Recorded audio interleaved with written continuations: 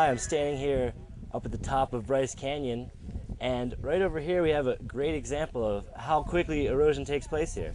As you can see, the roots of this tree are exposed, and this tree is only about 100 years old, but it looks like it's trying to jump out of the ground, and that's because the ground that was up here has been washed down the canyon, exposing the tree's roots. Luckily for this tree, the roots go very deep into the ground to get all the moisture it can, and that's why it's still able to survive.